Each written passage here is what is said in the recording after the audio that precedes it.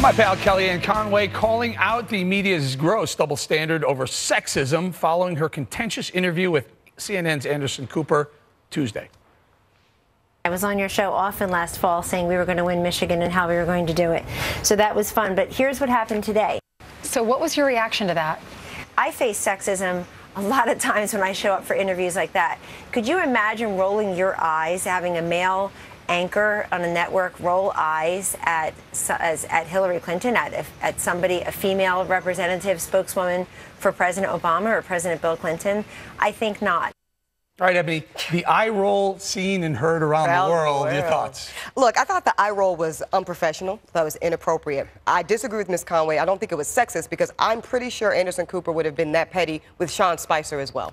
All right. My take. Your thoughts on the eye roll? So he was asking her about Donald Trump's flip-flop with regards to Comey, and she responded by talking about how they won Michigan. So it's come on. I mean, a little bit. I feel like other people were rolling their eyes back at home. And I also believe in gender equality, which means I believe in equal opportunity to have someone roll their eyes at you. I'm not cutting you off. I'm just laughing hysterically. Can you keep rolling that eye roll? Because it's so watchable TV. Hilarious. Jamila, I'm sorry. So I kind of agree with Kellyanne. If I had done that with a Hillary Clinton interview, I would be lit up by the left. If Hillary Clinton's spokesperson said something as obnoxious and off the wall as Kellyanne Conway said, you would have been completely within your rights to roll your eyes till they fell out of your head. What did she say that was obnoxious or off the wall? They won Michigan. I will concede Ebony's point. It was unprofessional. When you're the news anchor, you sit there and you suck it up at Buttercup and do it right. But you know what?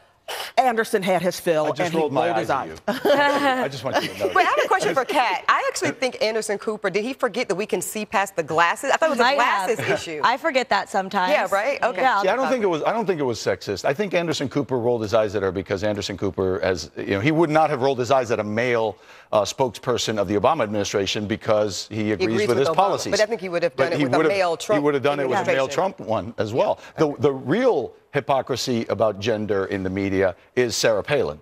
When you see the way they dragged her over the coals and you didn't hear a peep from the media, back then that was really patent sexism. This, I don't think. Maybe not sexism, but there certainly is a media double standard, by the way. Oh, it's unprofessional. The vast mainstream media treats the pro-Trump people and the not-so-pro-Trump people, yeah?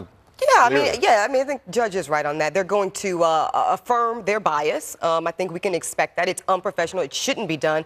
But unfortunately, this is where we are now. Given the opportunity to take that eye roll back, I'm guessing he would, no? Maybe. I feel like a lot of people on the left have no problem with it. I don't think it was sexist. It was a rude, sure. But again, talking about winning Michigan in response to a question about Trump's flip-flop, clearly not what he was asking. There's no way he takes the eye roll back. She said trip down memory lane and talked about Michigan. That's completely unrelated. Why is rude any better than sexist?